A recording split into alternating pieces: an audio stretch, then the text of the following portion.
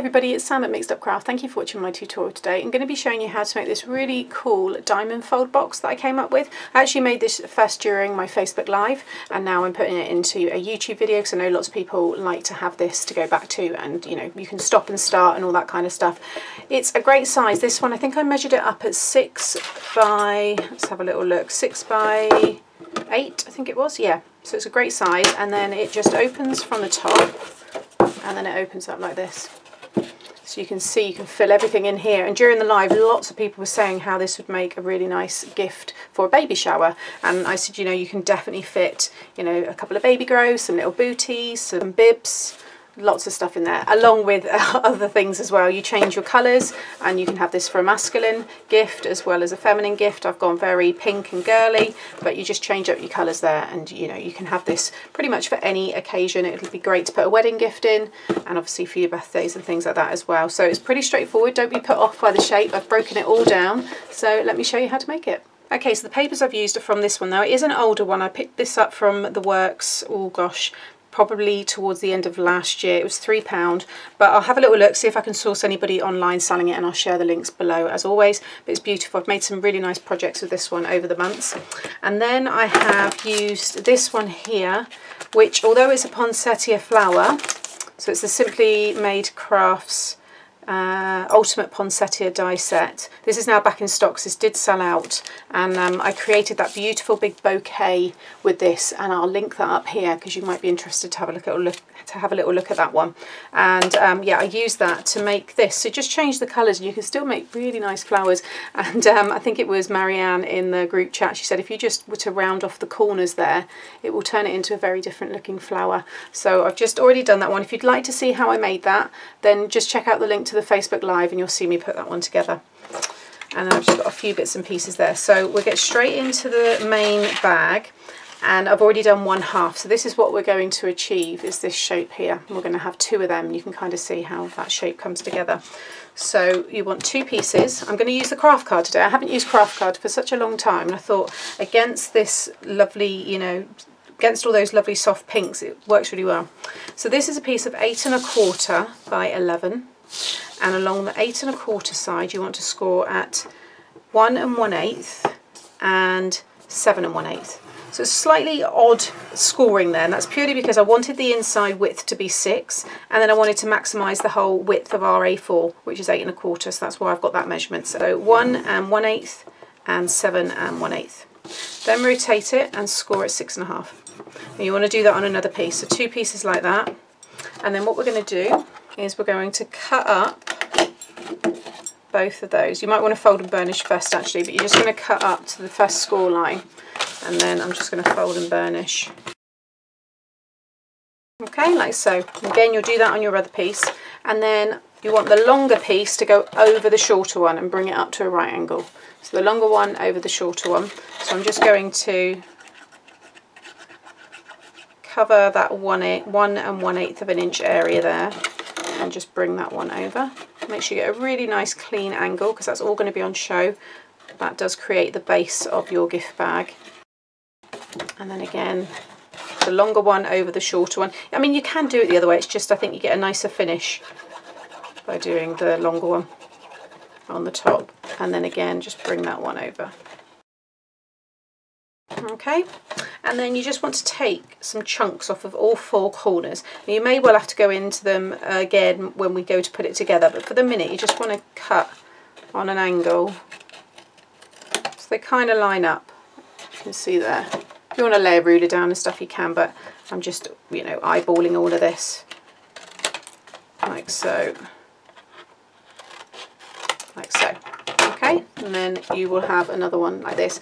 We're going to flip one over, and you can see how it's going to come together like this. Don't worry about all this not lining up, it's not going to make any difference, but that is what you want to have. Okay, next you want 4 pieces of 4 1/2 by 6 1/2. Okay, and you're going to score 2 from the top left to the bottom right. So I'm just going to pop it in the my scoreboard here. If you want to, mark like where the 6 inches, you can put, some people put a black line through the tracks. They mark it like 3 inches, 6 inches and 9 and put black lines through here. I don't do that on this scoreboard because this is the one that I do a lot of my commission work with, and sometimes I have to take photos of step by steps, and if it's covered in black lines it doesn't look good. So that's the reason I don't do it. I have done it on my older scoreboards, but I just will, you know, sit my stylus in the track and do it this way. I'm picking the 6-inch marker just because it's in the middle. You can use any one, but you want to then score right through the middle. So from that top left down to this bottom right. Keep it here and then go to the 6.5 or whatever marker you're at. You want to go across 1/2 inch and score again. Okay, so that's the top left to the bottom right, and you want to do that twice. So you can see there. What you're then going to do is remove. Make sure you remove in the right half. You want to make sure that you've got your score line from point to point, and then whatever score line is next to that is the one that you're cutting down. Like so. So we've got 2 from the top left to the bottom right. Then you want to do 2 from the top right to the bottom left, and you'll see where that was, those 2 same size pieces. But I'd already gone and cut it ahead. I got ahead of myself. But if you imagine, I've popped it in my scoreboard, and again I've scored through there, okay, like so. So there's that 6, and then this time you want to come this way, so then at 5.5 and score, okay, and then again cut down. Make sure you've got your point to point score line, and it's the one, whatever's next to that is the one you want to cut down, and you'll see you'll have 2 like that. So I've got 2 that cut from the top right down to the bottom left, and 2 that cut from the top left down to the bottom right. All of these pieces, you know, don't throw them away. I mean, they're good scrap sizes, but also they're really good to mat the inside of this box if you decide to, because you can obviously, well, it depends on what colours you're using, but you can flip them over and everything. But you'll now have these 4 pieces, and then again you want to fold and burnish all of those score lines. Okay, and while I've got the scoreboard out, you also want this piece here, which is for the closure. This is a piece of 3.5 by 6, and along the 3.5 side you just want to score at 1/2 inch. And then this piece of pattern paper on top measures 2 3/4 by 5 3/4, and I've just rounded off the corners there with my corner punch, and that's all ready now for me to attach. And you'll also want this piece here, which is for the hinge, and this is a piece of 2 by 6, and along the 2-inch side you want to score at 1 inch. And again, fold and burnish. Next we'll attach our hinge, so I'm going to bring in my stronger glue for this, just so we've got a nice, very strong base to the gift bag. And I'm just going to cover one side first of all, and then you're going to attach it to the short side. So you've got your longer side and the short side. You want to go inside and line up the score line right to the edge. Okay, so again there's that short side, it's like an L shape, you're sticking it on the end of, and then you've got your hinge. And then again, add your glue all to this side here. And then if you just open this one up, again, lie that score line, butt it right up. If you want to mitre the corners here, take a little chunk off, you can. But if you just bend it and make sure, you see there, I've got a really nice join. You can see there, okay? So just burnish that. Okay, so again, now we can see this shape coming together. Now these pieces here, you will have sat on top like this. Now what you want to make sure is, can you see it doesn't quite go right to the corner there, and that is because I can take a little bit off of one of these bits here. So this is why I said don't worry too much at the beginning, because you may find that you take a little bit more off as you go. There you go. You see it perfectly fits into that corner there, and that's what you want, is that perfect finish. So what I'm going to do is add my glue on here, so, and then I can sit that over there. Flip it over and just push that into the corner. And you want this flap to be like this, because it will just help with the closure. If you don't have that flap, the sides just will not close up neatly, and it will probably have a gap, and you'll be able to see whatever gift's inside. By having this little bit here, it makes all the difference. And this is where you can see now with these pieces here, if you decided you wanted a matte layer because you don't want to see the joins, then you can pop that over the top. You can see there. Okay, so if you do want to reinforce it, again, if you're using the Collall Glue and you reinforce it with these, it's just going to make it even stronger. Okay, so now we've got one side to our bag. Then I can take one of the other ones, again, sit it on here. Always lay it down first. So I can see here it's not quite flush. See there's a little bit here? That's because that one's still not been cut back enough. So always test it first and then glue. Now that's perfect. So I'm going to do this now on all three of those corners with these three pieces.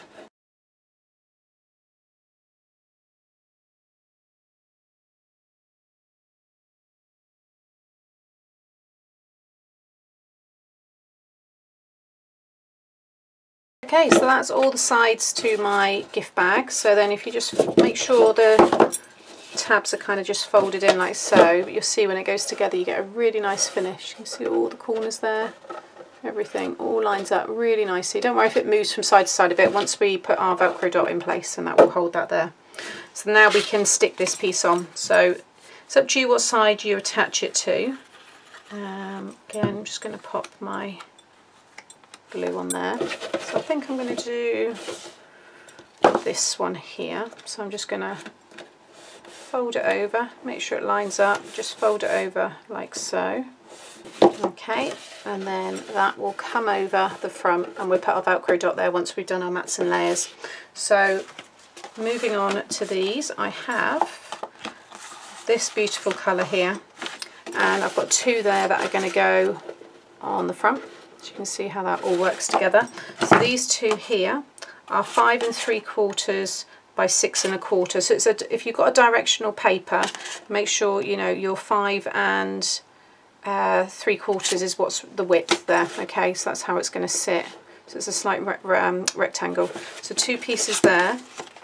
Then I've got these two pieces for these sides here, and these measure 4 1/4 by 5 3/4. Okay.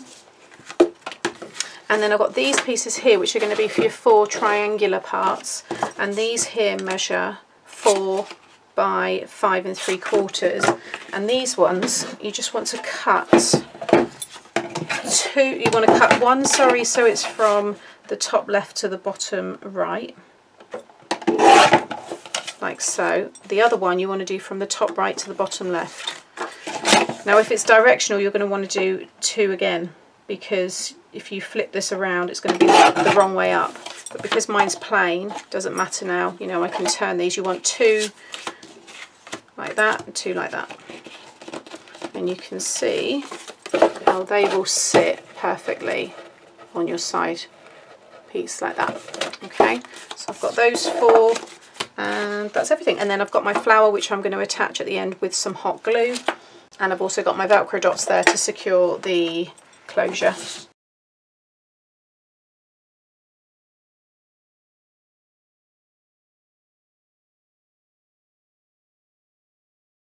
Okay, so there are all the mats and layers all stuck down. I've attached my flower there and the Velcro dot. Once you add your mats and layers, it really does show that really cool shape. I love this. So I'm just going to carefully make sure my Velcro dot's attached there, because you can only add so much pressure. But if you just prise it open, and then you can go in and really push that down. And that one as well. And then I'm going to add my ribbon handle. So if I just open this up, when I done the live I came in, I think it was 1 1/2 from each side. So 1 1/2, just going to put a little pencil mark right on the score line there. This is optional, you might want to keep yours more as a gift box style. And then I'm just going to use this screw punch here and very carefully just punch right on the score line there, my 2 holes. And then I've got this ribbon here. I've got a long enough piece. I think what I'll have to do with this one, slightly different to how I've done the other one, is I'm going to tie a knot on that one, and then I'm going to feed it through, and then I'm going to feed it back through this one, and then kind of decide, I think that's about okay there, just tie that off there. Now you can see you've got your handle, and then I'll just use this piece because it's the last bit left of this ribbon now, just to have a bow. On the other one, again, you can watch it during the live, I actually just tied it all together and threaded the whole thing through and then tied it off with a bow, but I don't think it would have been quite the right length of ribbon, so I'm just going to do it this way instead, like so, and then we've got that bow detail. And that's it done. So I'll just bring back in the other one there, so you can see this one with the Kraft Card and those lovely soft pastel pinks, and then this one here I actually used the pink cardstock. Now this was a 216 GSM Tonic Studio cardstock, this is a 300 GSM, so you can use a lighter weight because by the time you add your mats and layers, and if you're using the Collall Glue, it will make it very, very strong, and this, you know, feels just as strong now as this here as well. So, but there they are, 2 diamond fold gift bags. I think they're absolutely gorgeous, and yeah, I'm probably going to make some gift tags for these as well because I've got lots of scraps left over. But what I'll do is I'll link up my handbag gift bag playlist. I've got hundreds on there, and there's some really unusual styles as well, so check that out. And I'll also pop another gift bag that I think is kind of similar in terms of like faceted multiple sides to it, then yeah, click on that one as well because you might enjoy it. And also there's my face there. If you haven't subscribed and you'd like to catch more tutorials, just click on that one and you'll be notified when I next upload a tutorial. So thanks for watching, and I'll be back again very soon. Bye.